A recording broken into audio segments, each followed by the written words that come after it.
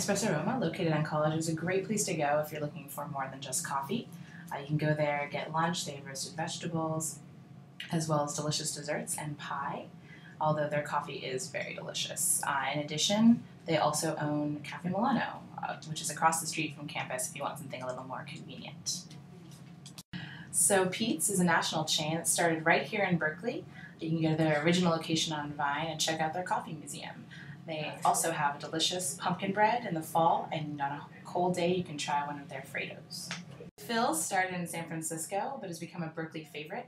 Each cup of coffee is hand brewed and made to order, and they have a variety of different roasts: dark, light, decaf, everything in between.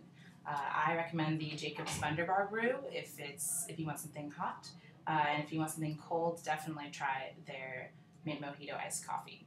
Cafe Strada, right across from campus, is one of the best places to sit outside and study or people watch. Be sure to try their cafe au lait, one of their lattes, or their pastries, which are made next door at the Bancroft Hotel. The same owners also own the Free Speech Movement Cafe on campus, as well as Cafe Zeb, and across the street, Free House.